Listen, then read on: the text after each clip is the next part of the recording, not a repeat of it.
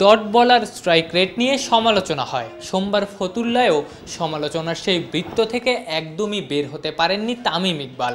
৩৬ বলে মাত্র ১৫ রান করে আউট হয়েছেন, যার মধ্যে ২২টাই ডট বল। এমনকি ৪১ স্ট্রাইক রেটের ইনিংসে ছিল না একটা বাউন্ডারিও।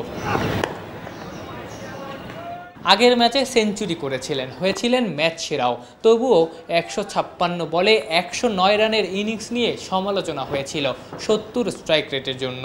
এই ম্যাচেও স্ট্রাইক রেটের উন্নতি হয়নি, বরং ওয়ানডে ক্যাপ্টেন নিজের নামের প্রতি একদমই সুবিচার করতে পারেননি। উইকেট ভালো ছিল না সেটাও বলা যাবে না।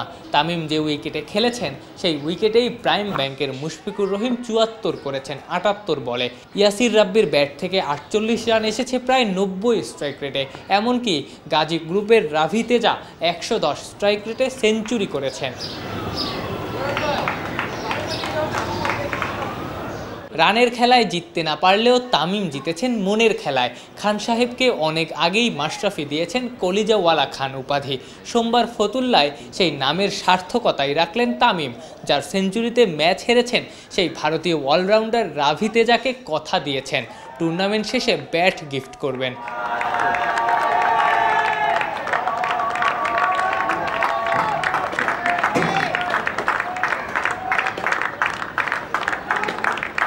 He will give me a bat after the tournament, and also so I am happy that he said he will give me a bat as well. All the international players are playing. It feels more like I'm playing back in India, the Ranji Trophy, similar level. Even there we get to play like Rahane and all that, and these guys are also the same as Rahane and all that. It feels so good to play Rubel Hussain, also good bowler and all that. So I'm very happy that we got the win for our team. প্রতিপক্ষ শিবিরে তামিম, মুশফিক, রুবেলদের মতো অনেক অভিজ্ঞ cricketer ছিলেন, সেজন্য এই innings তেজার কাছে অনেক স্পেশাল।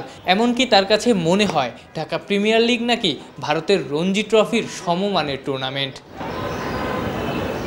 আফনান পিয়াল, অলরাউন্ডার।